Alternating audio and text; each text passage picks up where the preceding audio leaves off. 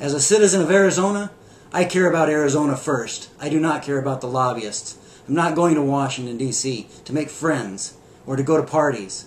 I'm going to protect the interests of Arizona and you, because that's what you need in Washington, D.C. You don't need somebody that's willing to spend $5 or $10 million to get reelected, make empty promises that they never intend to fulfill. You need people that are willing to work for you.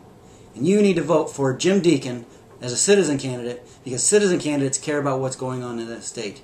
I will protect our nation. I will secure our borders.